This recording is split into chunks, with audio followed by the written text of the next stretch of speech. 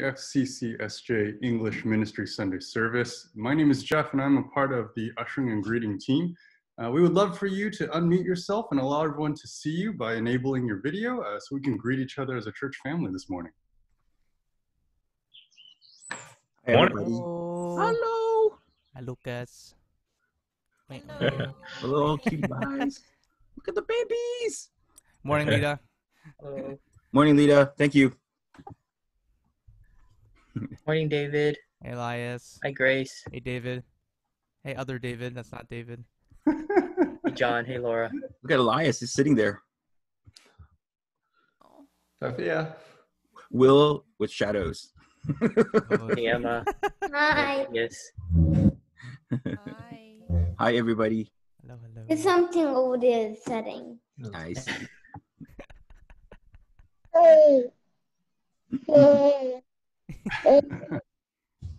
Yes, Lucas.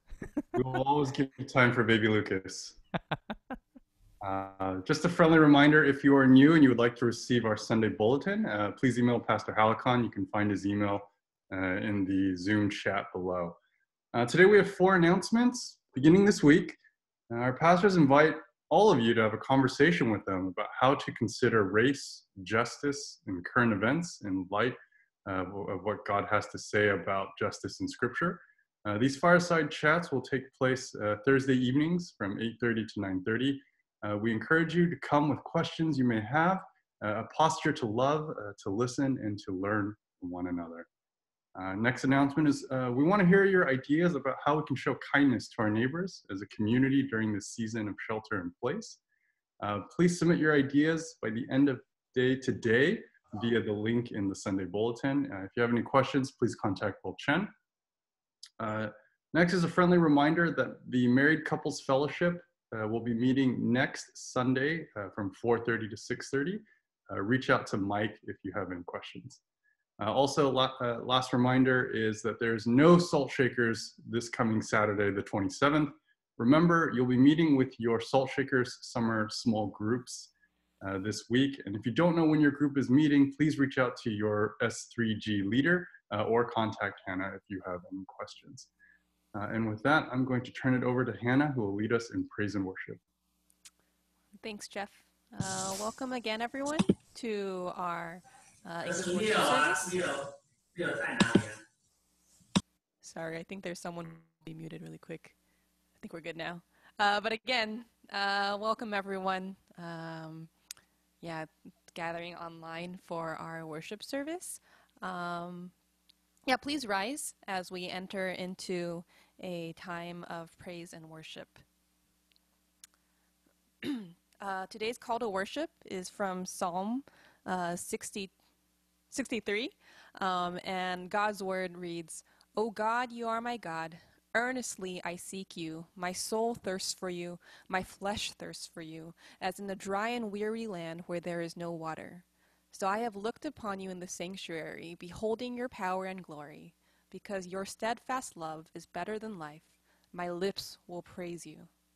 So I will bless you as long as I live. In your name I will lift up my hands.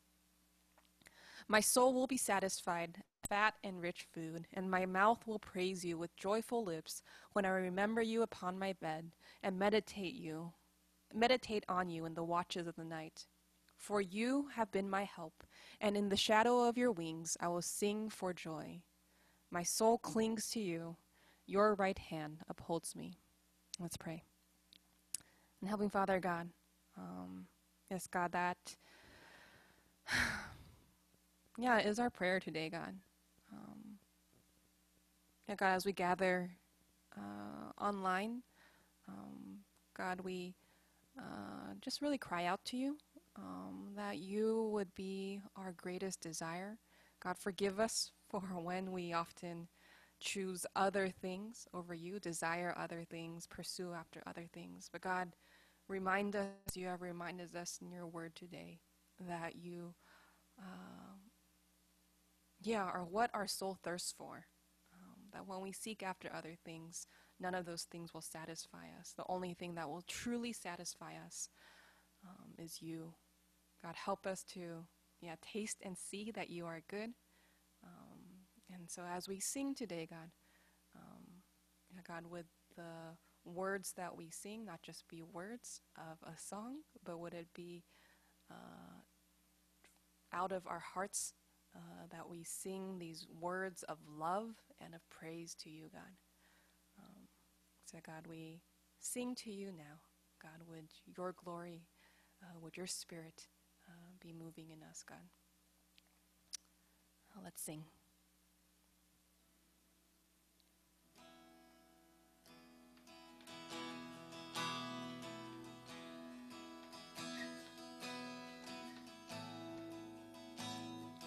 How lovely is your dwelling place, O Lord Almighty. For my soul longs and even faints for you.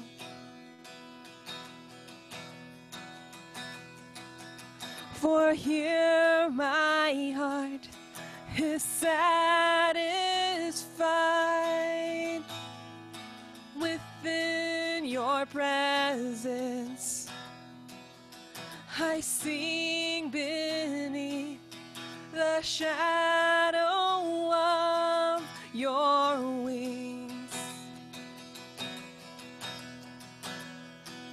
And better is one day in your courts, better is one day in your house, better is one day in your courts, thousands elsewhere. Better is one day in your courts, better is one day in your house, better is one day in your courts, thousands elsewhere. One thing I ask, one thing I ask, and I would seek to see your beauty, to find you in the place your glory dwells. Sing that again. One thing I ask. One thing I ask, and I would seek to see your beauty, to find you in the place your glory dwells.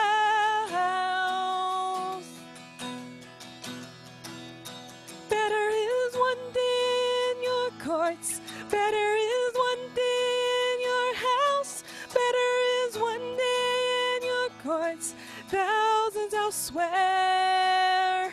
And better is one day in your courts, better is one day in your house, better is one day in your courts, thousands elsewhere. My heart and flesh cry out for you, the living God. Your spirit's water to my soul. I've tasted and I've seen. Come once again to me. I will draw near to you. I will draw near to you. Better is one day. Better is one day in your courts. Better is one day in your house. Better is one day in your courts, thousands elsewhere. And better is one day in your courts. Better is one day in your house. Better is one day in your courts, thousands elsewhere. Better is one day. And better is one day in your courts.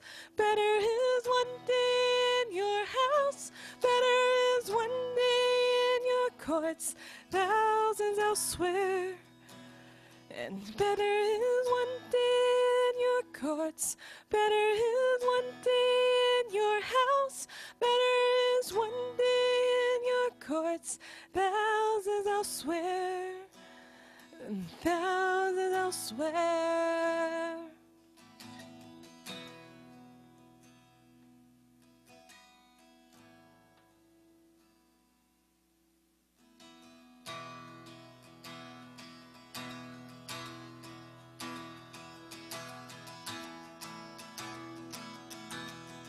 Great is your faithfulness. Great is your faithfulness. Great is your faithfulness. You never change. You never fail, oh God. And true are your promises. True are your promises. You never change. You never fail, oh God. So we raise up. We raise up holy hands to praise the Holy One who was and is to come. Yeah, we raise up holy hands to praise the Holy One who was and is to come.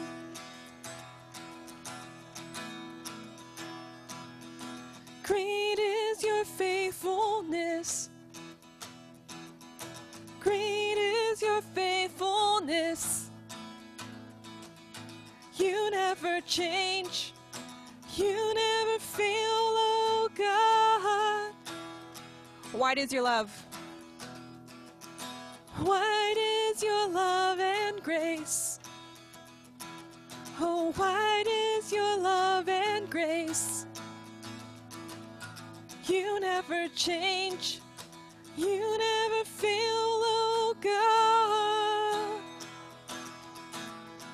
So we raise up holy hands to praise the Holy One who was and is to come. Yeah, we raise up holy hands to praise the Holy One who was and is to come. You were. Oh, you were. You are. You will always be. You were. You are. You will always be. You were. You were. You are. You will always be. You were. You are. You will always be. So we raise up holy hands to praise the Holy One who was and is to come.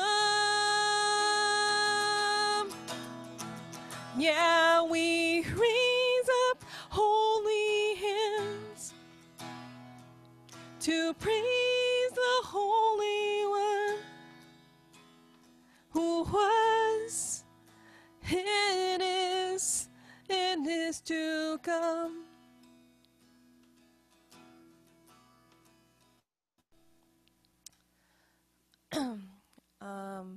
The New City Catechism is a statement of beliefs, of truths that we believe. And so I will read the question, and then we will answer and read the passage together. So the question today is, what do we believe about the Holy Spirit? And we answer together that he is God, co-eternal with the Father and the Son, and that God grants him irrevocably to all who believe. And we'll read John 14:16-17 together. And I will ask the Father, and he will give you another helper to be with you forever, even the Spirit of truth, whom the world cannot receive, because it neither sees him nor knows him. But you know him, for he dwells with you and will be in you. Let's sing in response.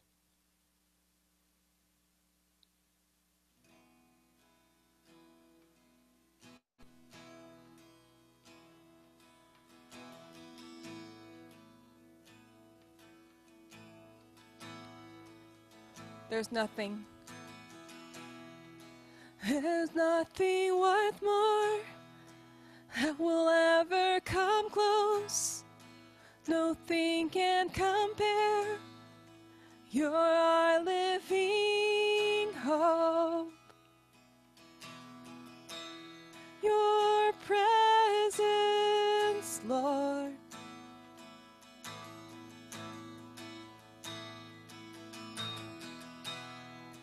I've tasted and seen of the sweetest of loves, where my heart becomes free and my shame is undone. In your presence, Lord.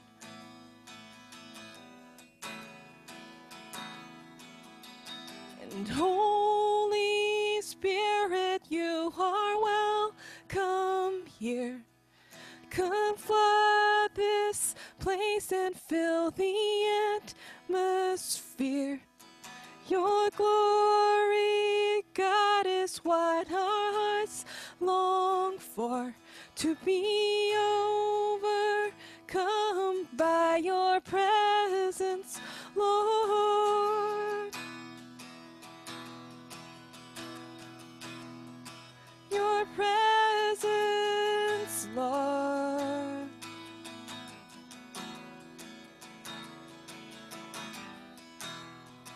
I tasted and seen of the sweetest of loves, where my heart becomes free and my shame is undone. In your presence, Lord. Holy Spirit. And Holy Spirit, you are welcome here. Come flood this place and fill the atmosphere. Your glory, God, is what our hearts long for, to be overcome by your presence, Lord.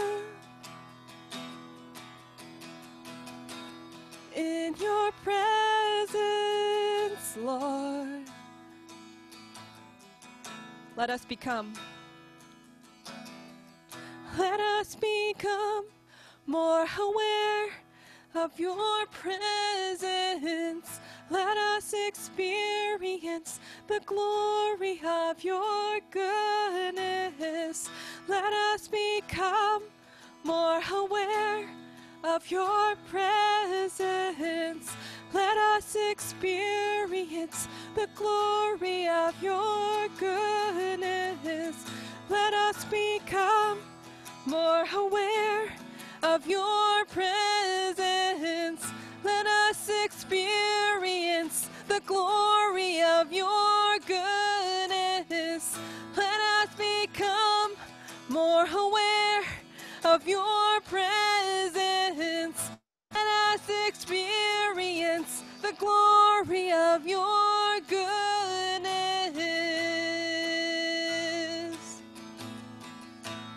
Holy Spirit, and Holy here. Come flood this place and fill the atmosphere. Your glory, God, is what our hearts long for, to be overcome by your presence, Lord. In your presence, Lord.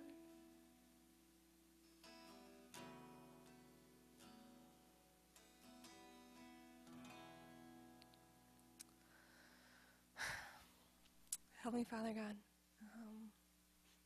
yes, God, would it be your glory that fills each of our homes, that fills the world, God.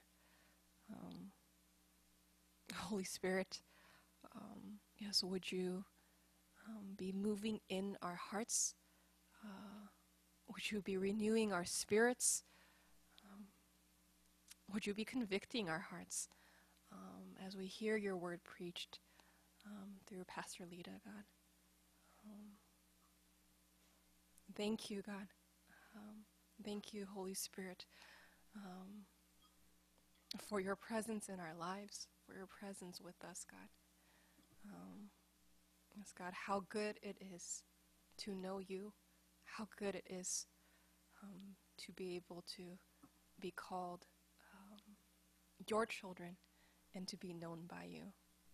So God, thank you for who you are. We pray all this in Jesus' most holy and precious name. Amen. You may be seated. Good morning, everyone. Good morning, everyone. Oh, I hear a little back. Sorry, that's my fault. I should not talk so loud. Good morning. Welcome to CFC. It's good to have everyone with us this morning. My name is Helicon. I'm one of the pastors of CFC. And today, if it's your first time, then you're going to get a little surprise because it's not Pastor Helicon or Pastor Joey preaching. But we have a friend visiting as our summer guest speaker, our pastor from Fremont, a good friend of mine, Leedah, Pastor Leedah Wong from Restore 22. And before I even begin, I wanted to give you a little background, okay? About Pastor Leedah, and I have a little bio for him, but I wanted to share a story about how I met Pastor Leedah, or I heard about him, and eventually I wanted to get to know him. And the picture is actually part of the story. So what happened was, in I think 2008, 2009, when I moved to Fremont, and I was at a church called Grace Church Fremont, one of my elders in my church, his daughter, his name is Jessica, was married to Leedah. And I had heard about Leedah from friends, and I heard about this pastor guy that I had to meet because, I'm an outgoing person, and I heard Leedah was a very outgoing person. And we never really connected and never got a chance to really meet up. But over the years, I would hear about him. And then I think about 4 years ago or 3 years ago, or 2 years ago even, I think I saw a picture of him on one of my friends' walls tagged. And it was one of my little brothers from my former youth group named Jesse. And in it was a picture of Leedah wearing this gold, I think it was like a Gucci robe, right, and gold shoes. And I was like, I got to meet this guy with this kind of personality. And I think we finally got to meet about 2 years ago. We became good friends, fast friends, and we talked along the way and fellowshipped many times. And Pastor Leedah is a church planting right now in Fremont for a church called Restore 22. I have it here if you guys ever want to check out his site. And a little bit background of Pastor Leedah was that he left a recruiting startup to do his MDiv at Fuller Theological Seminary. And after he finished his seminary degree, he was also an associate pastor for an all-black church. And then he moved to a white church. And then afterwards, he's now planting in Fremont. And he loves his wife, Jessica, and they have a child, a newborn, Hudson. And he loves Phil's coffee. And one thing else about him is he likes to play basketball, and he's a slow, careful jump shooter. So that's his background, and I'd like to introduce Pastor Leedah to come up and, well, not come up, but to jump on and to share with us today. Thank you, Pastor Helicon, Pastor Joey, elders and staff for having me today. Thank you for that intro, Helicon. It is a privilege to be with you this morning, and I just want to say thank you for having me here. Just to serve you and to share with you God's word today. It's an honor to be with you guys. And I am filled with joy just to be here. So a little bit about what we're doing. So I grew up in East San Jose, so I know some of you guys live near there, but between there and Fremont, that's kind of where I came up. And right now, about 18 months ago, we started a meeting just as a little group of 9 people in our living room. And you can go ahead and show the first slide. We started doing community oriented events. We wanted to plant a church that would be multi-ethnic, multi-generational, and a church that would eventually plant churches as well. So we started doing community events for the block. A bunch of these people aren't even Christian in this picture. We're wrapping presents. This was in 2019, this past year. And if you go to the next slide, you see we just continue to do things, around the community. The next picture should show also, if you can go to the next one, Jocelyn. We basically got together events where we had invited the community to join us. People that were far from God, people that didn't know of the church or anything to do with Christianity. And if you go to the next slide, after we did a bunch of those, we did a block party. This was back in November 2019. We had about 50 people come to that. Basically, what was incredible about this block party, this is in my garage. We had a flamenco guitarist volunteer his set for us, because I was, at that time, I was playing in a bar to meet people. So I was playing drums, just talking to people after sets, and I met this flamenco guitarist, and a bunch of other musicians came out too. I met people through playing ball at the gym, and I've had my core team also bring people. So here's a picture of one of our block parties that we did, and our neighbors too. We just had a bunch of neighbors over for some good food and drink. And then if you go to the next slide, then we invited people back to a worship gathering in December. This is last year of 2019. So we started with a little group of people in our living room, a handful of people, and then we started doing community events, and eventually led a year later to what you see in this picture here is in an auditorium we rented out. And then we settled at this first preview gathering.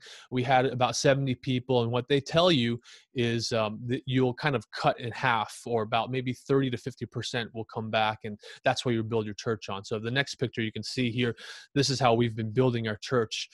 We have been meeting, about 30 of us or so. This is before COVID. And obviously when COVID started hitting, then we had to make a pivot like the rest of the world did and go online. So that's been our personal, our church planning journey. It's just getting together with a group of people, being present in our neighborhoods, being present in our places of play, work, and rest, at the gym, whatever, at the bar, coffee shop. I did Bible study in the lobby of a gym with a bunch of non-Christians for a while. And then just invite them into the relationship with us and our families, and then the church.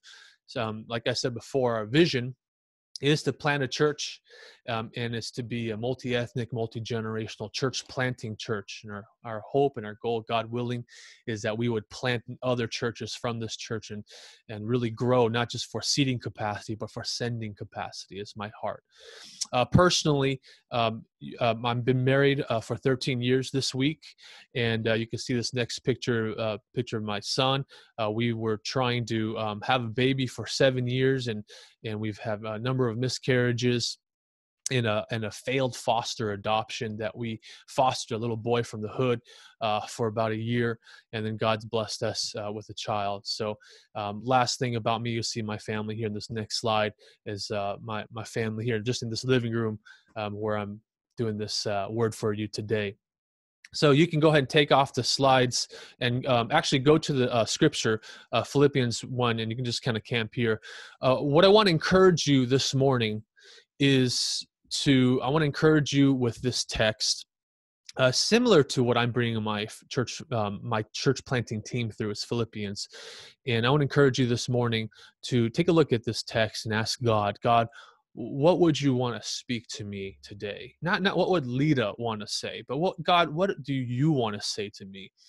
I know oftentimes we have a guest speaker or a pastor, and we wonder, do I want to hear this guy? Do I want to listen to this guy? What is he saying? I want you to ask God, God, what are you asking me to know, do, or feel and experience this morning as we read this? So I'll go ahead and read for you Philippians chapter 1, verses 12 to 18. I want you to know, brothers, that what has happened to me has really served to advance the gospel, so that it has become known throughout the whole imperial guard and to all the rest that my imprisonment is for Christ. And most of the brothers, having become confident in the Lord by my imprisonment, are much more bold to speak the word without fear. Now, I'm going to read that part again because I know if you're anything like me, you kind of gloss over the first reading. So I'm going to read the first 12 and start from the top. And this time, I'm going to ask you to repeat after me a couple words. I want you to know, this is what Paul's saying to the church in Philippi, brothers, that what has happened to me has really served to advance the gospel. Everybody say, advance the gospel. Wherever you are, you could say it if you're in your dining room, your bedroom, kitchen table, hopefully not the bathroom, but go ahead and say that, advance the gospel. Verse 13, so that it has become known throughout the whole imperial guard and to all the rest that my imprisonment is for Christ. And most of the brothers, having become confident in the Lord by my imprisonment, are much more bold to speak the word without fear. Some indeed preach Christ from envy and rivalry, but others from goodwill. The latter do it out of love, knowing that I am put here for the defense of the gospel.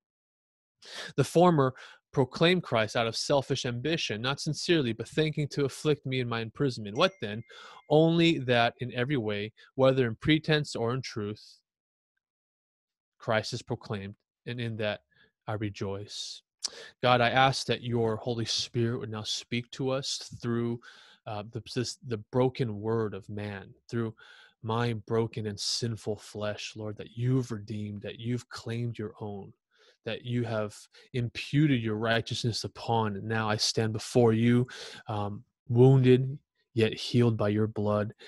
And with my imperfect words, Lord, I pray that your Holy Spirit would be delivering to each person in the sound of my voice your heart. And as we lean near to the words of your heart, that we would hear that it is beating for the lost. It is beating for our neighbors. That the word of your heart is beating for those that are far from you. So, Lord, we pray that your Holy Spirit would speak life into us, that you would, right now, through your word, that you would comfort those afflicted and afflict the comforted, for your glory and for the advance of your gospel. In Jesus' name, amen. You can go ahead and take that slide off for now. I'm going to just spend a little bit of time on verse 12 and 13 here. I want you to know, brothers, that what has happened to me, everybody where you are, say to me, has really served to advance the gospel, so that it has become known throughout the whole imperial guard and to all the rest that my imprisonment is for Christ. Let me ask you a question, family. How are you doing during the quarantine period that we're in and during this pandemic? I'm personally grateful that I'm not sick right now and that I'm able to pay my mortgage, but I struggle. I struggle pretty hard. I struggle with anxiety and I battle stress. I have alopecia on my head. I grieve not having the support of family and friends with a newborn and with the start of church. I miss running up and down the basketball court, talking smack at people. And I miss, as Pastor Helicon said, drinking a dark roast, Jacob's Wonder Bar at Phil's. Well, let me ask you a question. How do you feel? Are you thinking, man, I can barely make it another day with little ones in the house? Thank God they've opened up schools again, or at least childcare. Or are you thinking, I can't make another week like this at work, or with no income and I don't know how I'm going to make rent? Or maybe you're not in despair. Maybe you're just, okay, more downtime for me, my family, more DoorDash, hobbies, more cooking, more sourdough bread to bake, go through more stuff that I want to do. I want to offer you today, family, a different perspective. As Paul was quarantined, actually he was imprisoned, he could have easily thrown in the towel, thrown a pity party, or try to distract himself with Netflix prison. I don't know if they have that. Probably not. And food recipes to cook. They probably didn't have that too. But this is what Paul writes in verse 12 and 13. He says in this letter to the church in Philippi, as he's writing from prison, I want you to know, brothers, that what has happened to me has really served to advance the gospel, so that it has become throughout the whole imperial guard and to all the rest that my imprisonment is for Christ. What Paul's saying is what happened to me is God's work through me. What has happened to me in this imprisonment and being shackled up because I was preaching the gospel is God's work through me to advance the gospel. And I want to invite you to see one of the darkest seasons that we've lived through in this pandemic and quarantine as not just something that's happening to you, but it's something that's happening through you. To see that there is a greater redemptive purpose.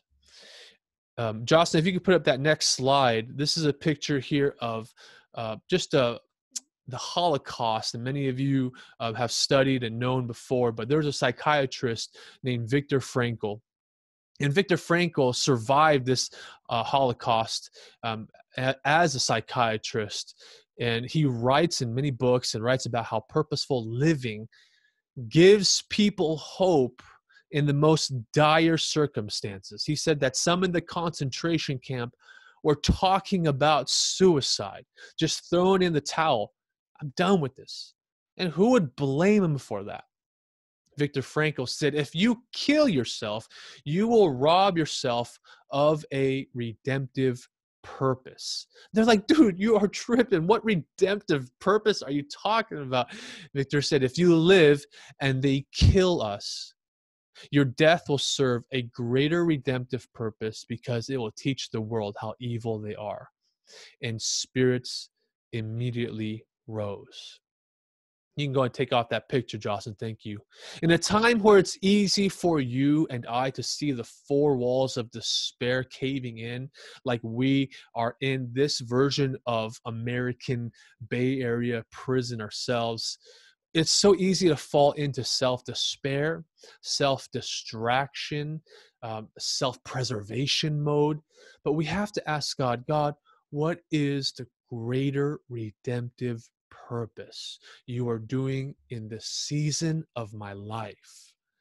I think number one, God is doing something to you, but he's also doing it for you. It's drawing each of us, I'm sure, as your pastors have led you, to be in more intimate relationship with him, right? God is working in you for you to develop your heart, your character, your soul, but he's also working through you.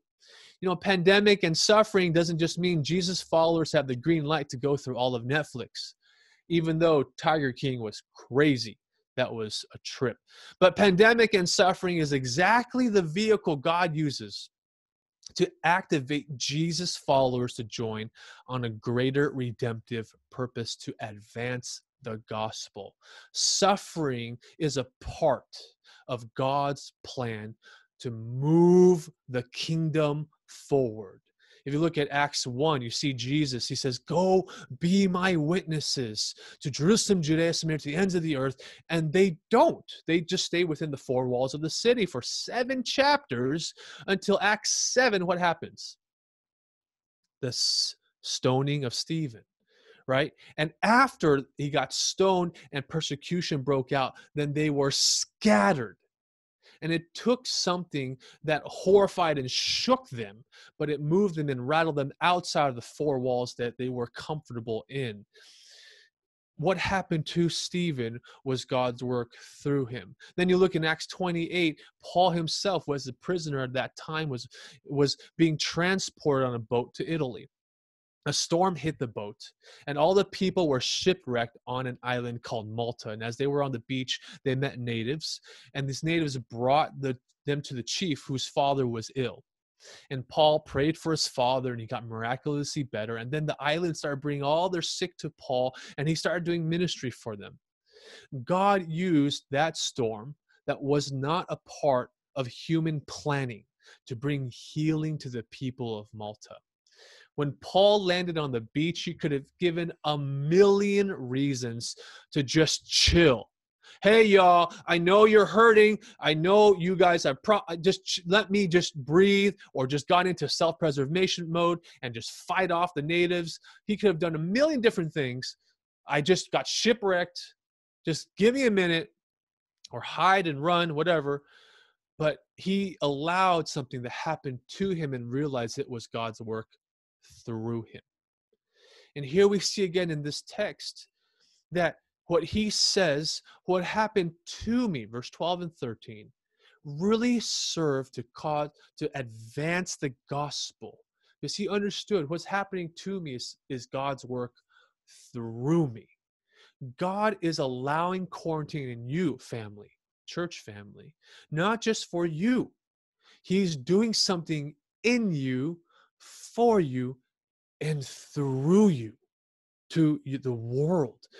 So I want to give us 3 practical ways that we can live this out, as we see in text that Paul has this perspective.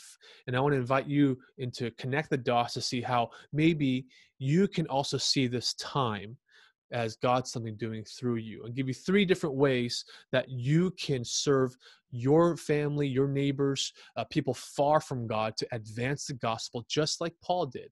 Now I'll give you a little acronym here: PIG. Prayer walk, invite, and give.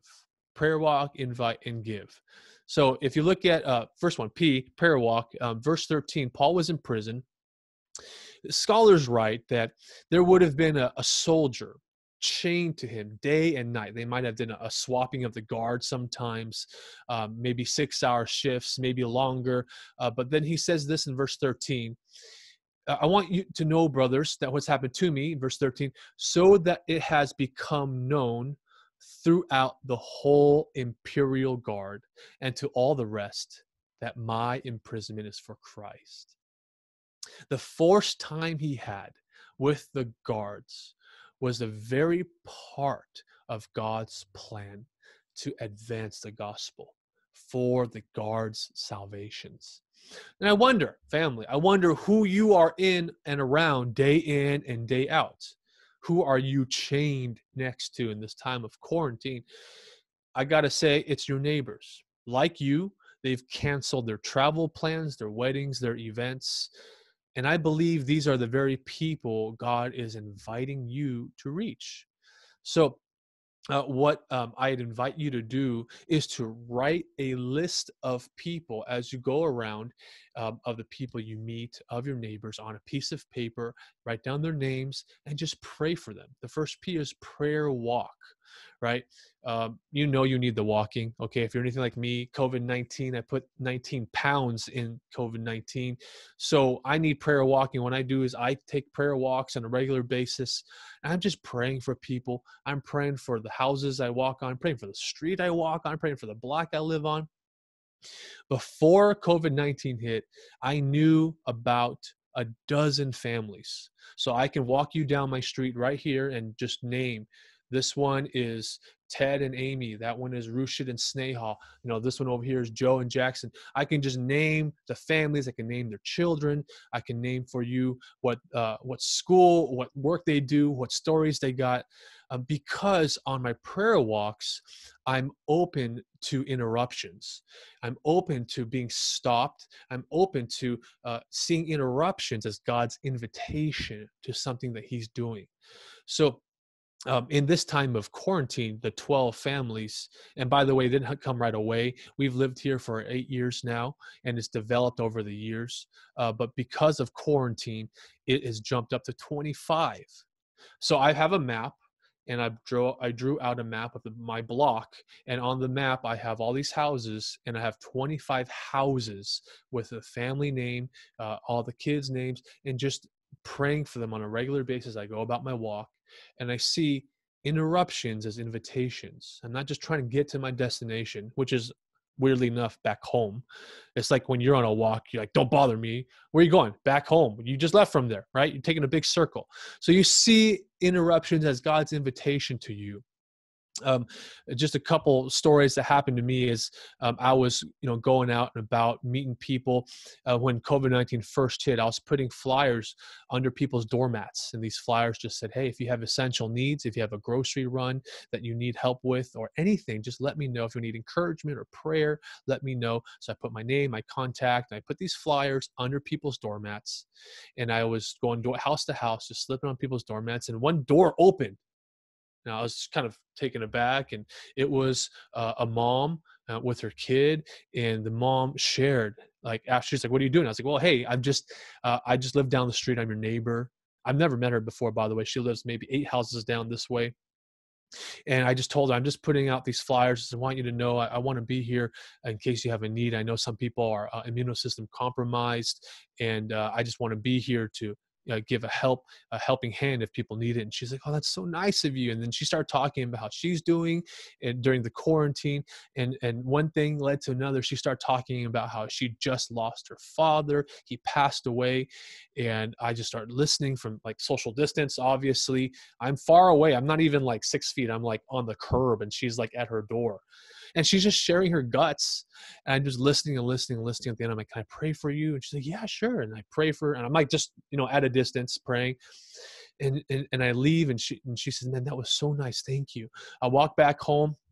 My other neighbor, who I do know, whom we've had over for dinners, he's not a Christian. He's not church. He's driving by. He stops his car in front of me. He says, "Hey, Leedah, I'm on the way to the hospital because my dad's about to pass. Can you pray for me?" He's never asked for anything spiritual. I've tried to invite him to church, engage him many times. He's always kind of struck me off, ignored me. And he's like, "Hey, can you pray for me?" I'm like, right there on the street. I prayed for him. He was in his car. Again, socially distanced. I want to share with you these stories. Is these are the things that are happening to me on almost a semi-regular basis, where when I'm prayer walking, I'm asking God, give me a burden for the people around me. Give me opportunities. Give me boldness as I walk this and see interruptions as invitations. And God's opened up doors, literally, so that I can pray with people. And if you just step outside of your house right now, family, you will inevitably find somebody who doesn't know God, doesn't go to church. Maybe he's over churched or de-churched, because 95% of the Bay Area is de-churched and unchurched. We live in the most unchurched part of the country here in the Bay. So you just throw a rock outside your window, you're going to hit, 6, 7 people that don't go to church, that are spiritual but not religious, are over churched or de-churched.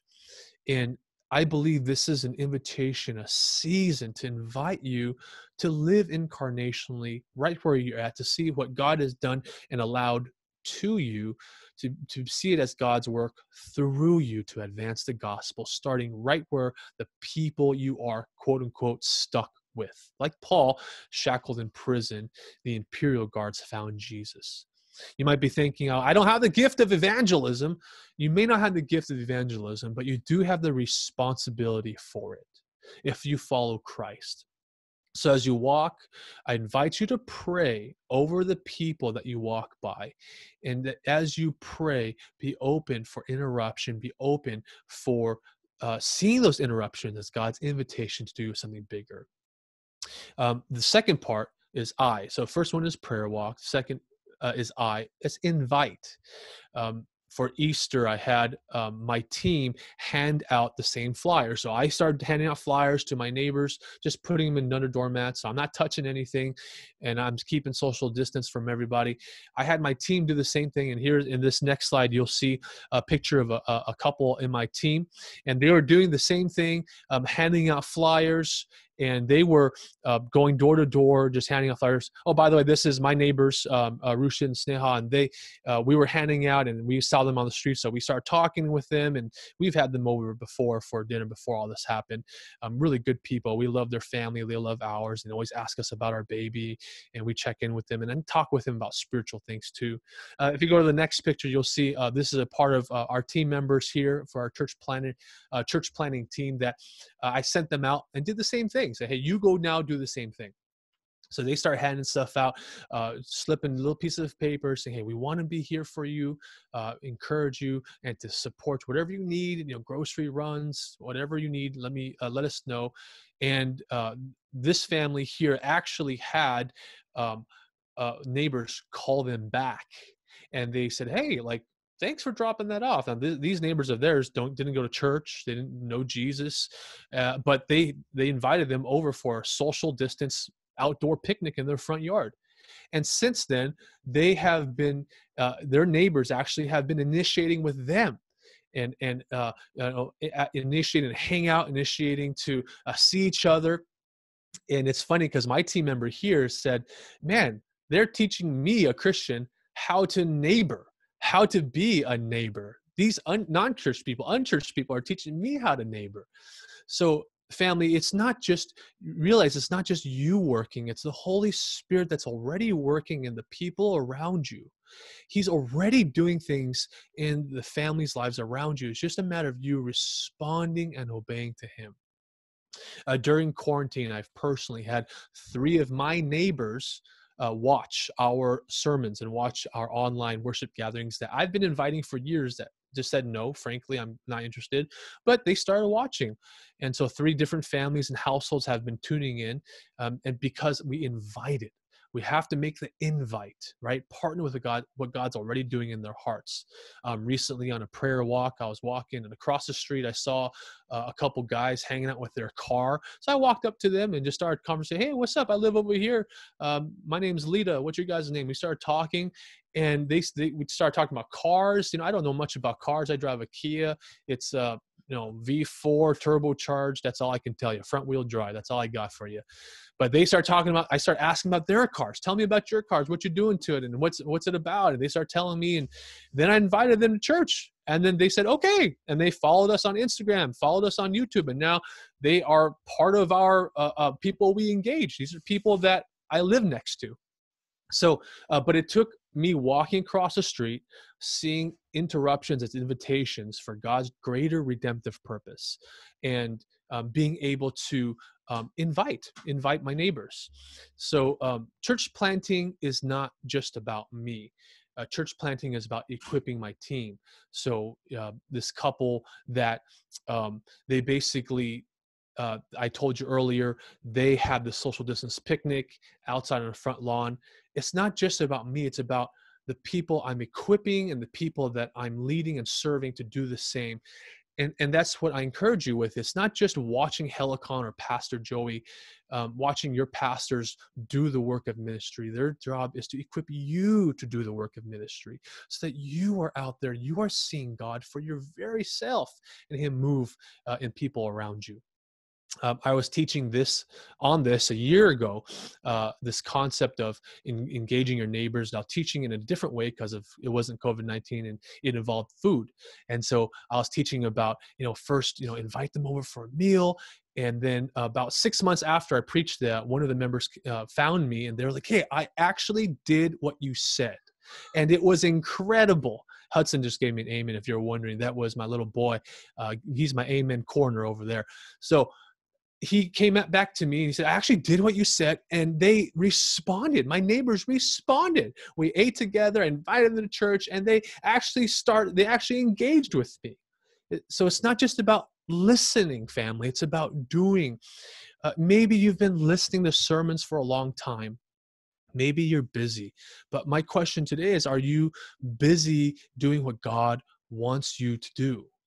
Matthew 28:19, therefore go make disciples of all nations. Acts 1:8, but you will receive power when the Holy Spirit comes on you, and you will be my witnesses in Jerusalem, Judea, Samaria, to the ends of the earth.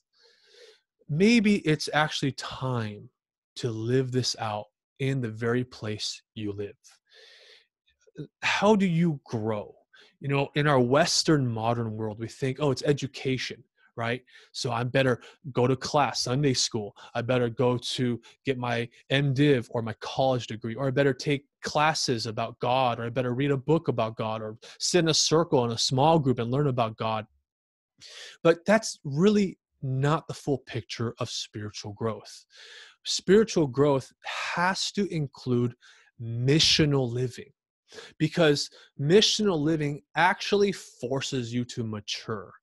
It actually forces you to grow, because only until you live on mission and you actually start taking risks, reaching out to your neighbors and coworkers and families and friends that don't believe in Jesus, that you will have to depend on God.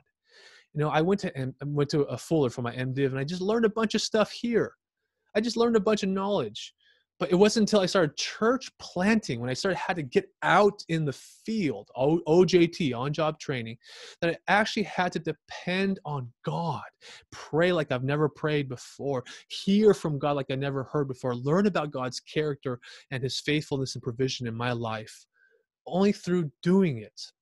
And family, our American church, the problem is spiritual insight can often be an illusion to spiritual growth. You think you're growing because you're gaining insight and knowledge, but that's not growth. That's just adding information, and we know knowledge can puff up, but love will build up. So the first two P and I is prayer walk. Then the second I is to invite. And to finish out our PIG acronym is to give. Give your money, give your stuff, give your body away. Do grocery runs for the elderly, volunteer in your city's food bank, join local networks to distribute essentials to the homeless. Give yourself away. What are the needs of your neighbors? This next slide here, my wife and I, we regularly will drop off gifts to our neighbors, and we'll drop off fun packs because they got kids and they got stuff they need. So we'll put in toys, coloring books, we'll put in stuff there and just drop it on the front porch and say, hey, thinking of you, praying for you, and we love you. And they love it. We text each other. They send us texts back. Hey, thank you so much for the gifts. I've dropped off a kid's basketball hoop before at my neighbors, all new in box. You know, there's needs your neighbors are going to have right now with their kids. And this is a great time for us to meet those needs and to help them and to give our stuff away to them. So give yourself away. Give your money away. Our church has fundraised $2,200 and with our family and friends to give to a local health center that helps low income and undocumented people. Our church has given away $13,000 to a camp that was hit heavy by COVID-19 and had to do a lot of layoffs and has a lot of hourly workers that they had to care for in this tough time. Give yourself away. Give your money away. Give your stuff away. I FaceTimed my mom the other day. She goes to River of Life, if you guys know that church in San Jose. And she was in a warehouse. You know, she's retirement age. And she was at a food bank and was volunteering. And I was FaceTiming her with Hudson, my son. And then I was like, yeah, cool. And then I hung up the phone. And I was like, wait, you are in a warehouse. Wait, you're one of the high-risk people. Why are you there? Isn't that risky? John Patton, a missionary, he's a missionary to a small island of natives off the coast of Australia. And while he was preparing to go to the island, an elder named Mr. Dixon wrote against him, warning of the dangers. The cannibals! You'll be eaten by cannibals! But to this, Patton responded. The missionary said, you are advanced in years now, and your own prospect is soon to be laid in the grave, eaten by worms. I confess to you that if I live or die serving and honoring the Lord Jesus, it will make no difference to me whether I'm eaten by cannibals or whether I'm eaten by worms. And in the great day, my resurrection body will rise as fair as yours in the likeness of our risen Redeemer. Over 15 years, the entire island became Christian, where John Patton famously penned, and I paraphrase, I am immortal until Christ's work for me is done. Do you believe God is sovereign and nothing that happens to you that God didn't plan, it will be for your good? Joseph was in front of Pharaoh.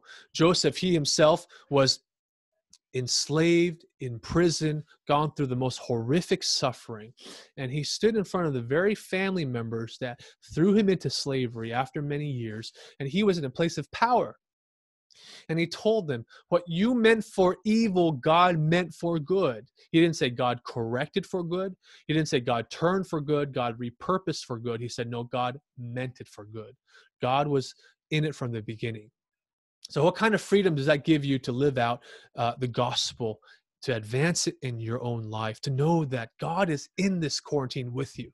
God is in this pandemic with you, that God is working and active, not just doing something to you or allowing it to you and for you, but through you. In this window of time of history, when you give, small acts of kindness will go a long way. I had some neighbors that they had a fire truck go to their house, and I went over and I brought over a bottle of wine, and I brought over a note. I said, hey, I'm praying for you. Please let me know if you need anything. I saw a fire truck outside your house. Hope everything's okay. He came outside, and he took the stuff and he looked at it and he said to me, hey, I won't forget this. Thank you, man. You know, when all this is over, family, people will remember how they were loved. People will remember how they were led. Your neighbors will remember the seeds you sowed today. Just a quick word on our country's climate. You know, you look at what happened with George Floyd, and this has to do with giving too, and you look what happened with all the civil unrest and all the protesting that's happening. I look at that picture and I see one of the cops was Asian. And that really struck me because I think, you know, what if he did something? What if he tackled the cop and he pulled him off? Or what if he did something to save George's life? You know, a lot of us also face, you know, the same thing, is that maybe we don't have the opportunity to save somebody's life, but we will have whatever opportunity God gives us. You know, whatever it means, whether it's to respond, whether it's to educate, whether it's to lament and learn, whether it's to enter into the pain of our Black brothers and sisters that are suffering right now and hurting, and learn about systemic oppression, and to learn about how to use our voice in God-honoring ways while loving the police force, while advocating for the reform this country needs. So give means you give to the needs of your neighbors, the needs of your city, the needs of our country. Pig. So be a pig for Jesus. 1 Corinthians 4:10, we are fools for Christ's sake, but you are wise in Christ. We are weak, but you are strong. You are held in honor, but we in disrepute. To the present hour, we hunger and thirst. We are poorly dressed, and we labor working with our own hands. When reviled, we bless. When persecuted, we endure. When slandered, we entreat. We have become and are still like the scum of the world, the refuse of all things. Be a pig for Jesus. Prayer walk, invite, and give. Give me a second as I get a cup of water. Today's water break is brought to you by my son Hudson. Give me a second.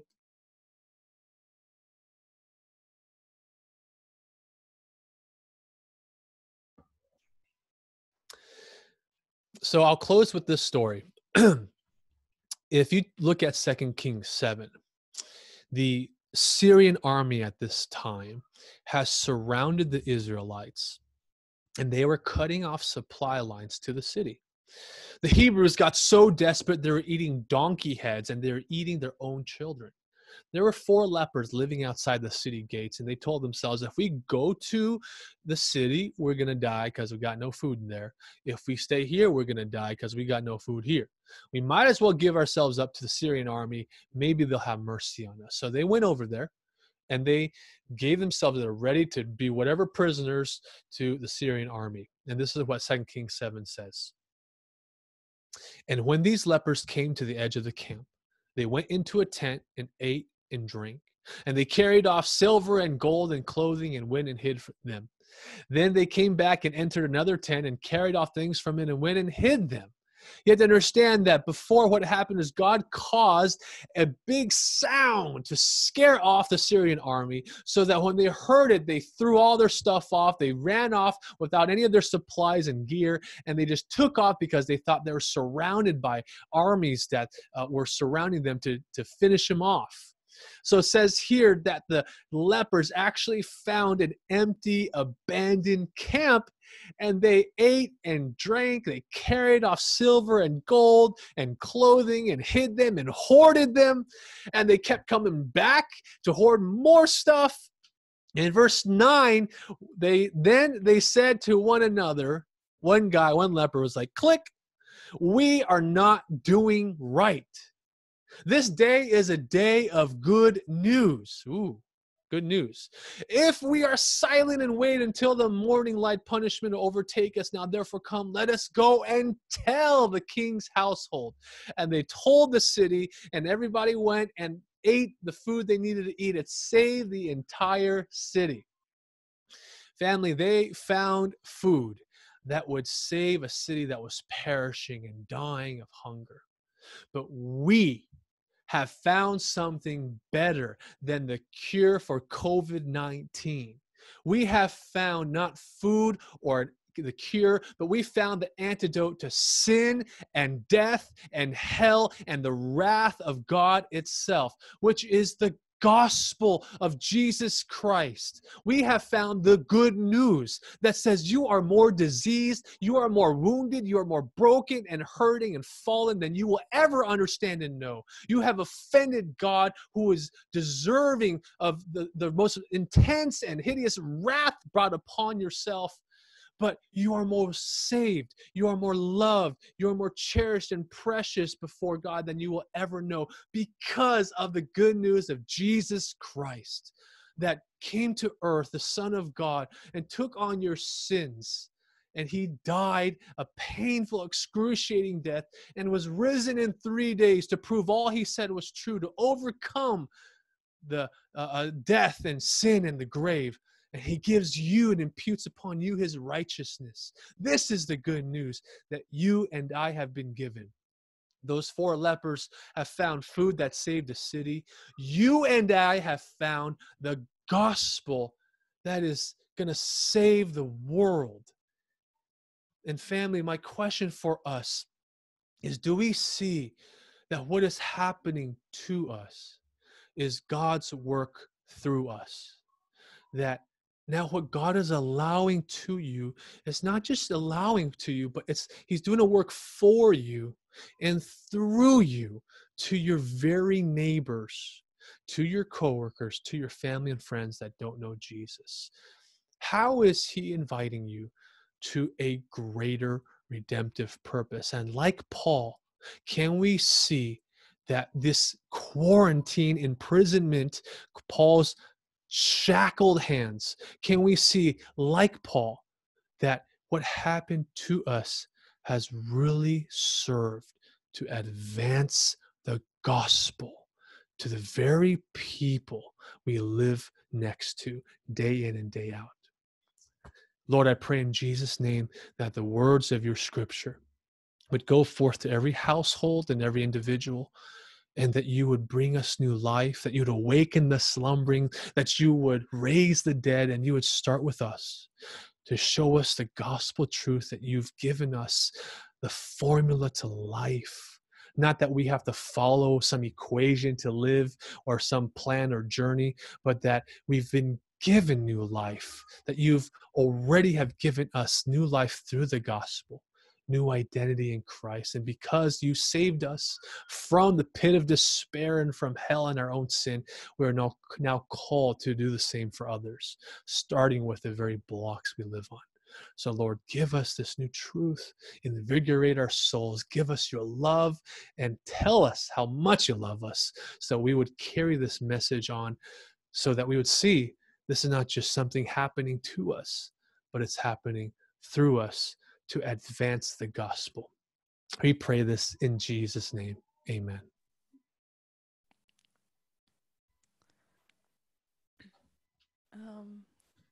Thank you, Pastor Leedah, for sharing God's word with us. Yeah, I really look forward to you sharing also in Sunday school later. Jocelyn, if we could have the slide.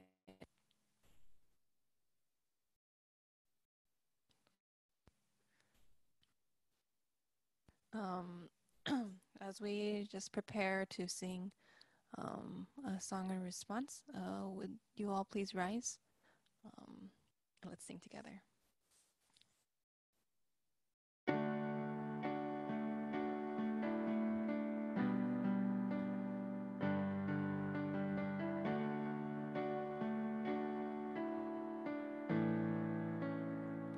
What gift of grace is Jesus my Redeemer?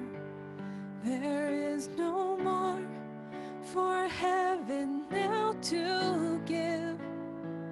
He is my joy, my righteousness and freedom, my steadfast love, my deep and endless peace. To this I hold, my hope is only Jesus. For my life is wholly bound to His. Oh, how strange and divine, I can sing, all is mine, yet not I, but through Christ in me.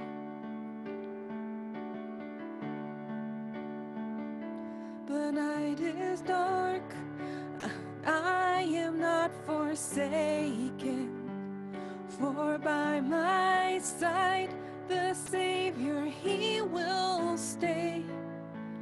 I labor on in weakness and rejoicing, for in my need His power is displayed. To this I hold, my Savior will defend me. Through the deepest valley He will lead. Oh, the night has been won, and I shall overcome, yet not I, but through Christ in me.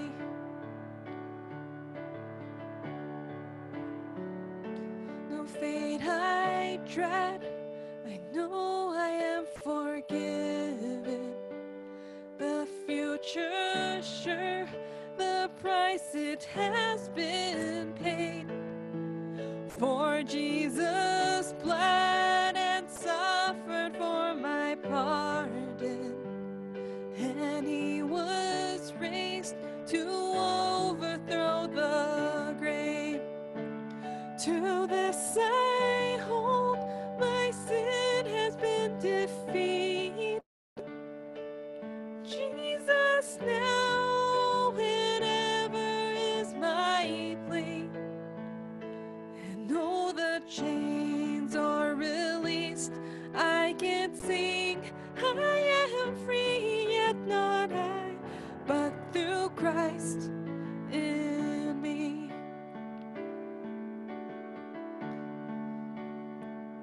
With every breath, I long to follow Jesus, for He has said that He will bring me home.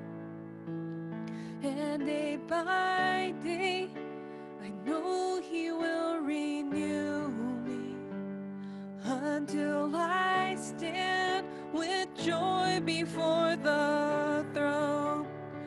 To this I hold, my hope is only Jesus. All the glory evermore to Him.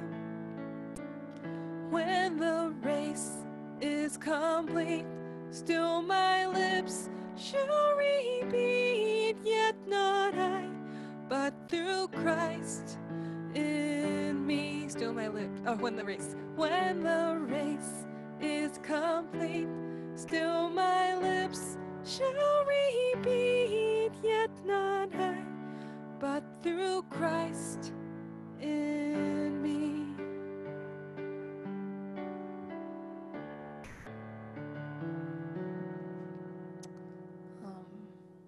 Let us continue to praise God through the singing of the doxology.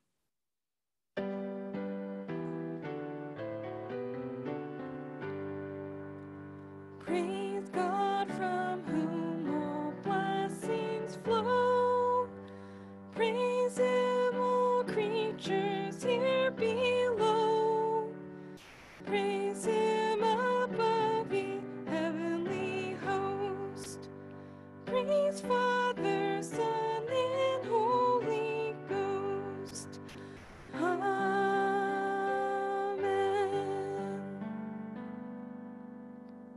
Please remain standing as we close in prayer and then with the benediction and Lord's blessing. Let's pray together.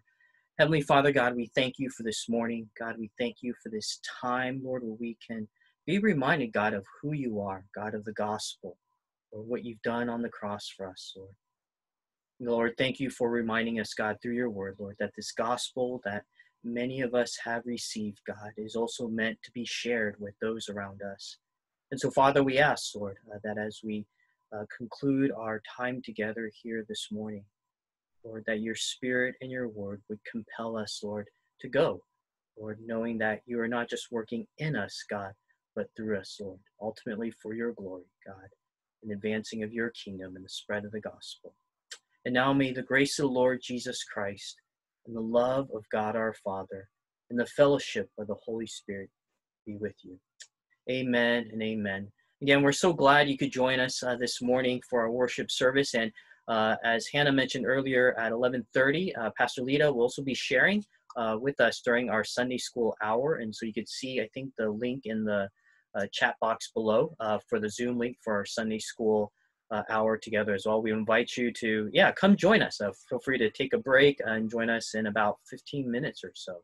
Again, so glad you're here with us this morning. Pastor Halcon, is there anything else we want to mention to our church family this morning?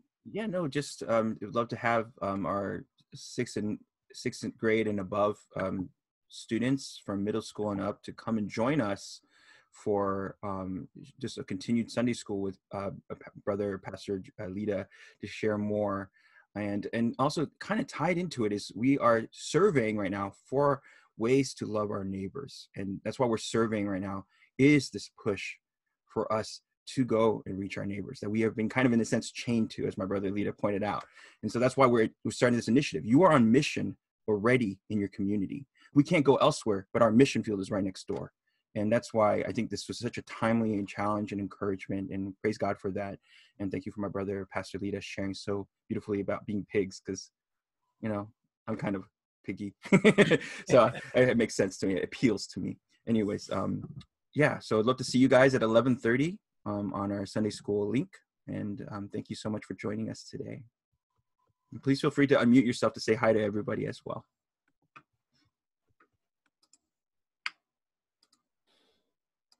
All right, thanks, Leedah. Thank you. I'll see you. I look forward to being with you all at the Sunday school hour. It's going to be very interactive, so I welcome you guys to bring all your questions and comments, and I'd love to hear your thoughts, how you're processing all this. Thank you all. See you soon. Yeah. Thanks, brother. Happy Father's Day, guys. Happy Father's Day, everybody. Forgot to even say that. Yeah, I guess we should say that, huh? Happy Father's Day. I guess Al has to hear that too now. First Father's Day for him. Some of you are used to it, right? But some of us will be one day, hopefully, fathers. So praise God. I love you guys. Thank you for being here with us, okay? Later.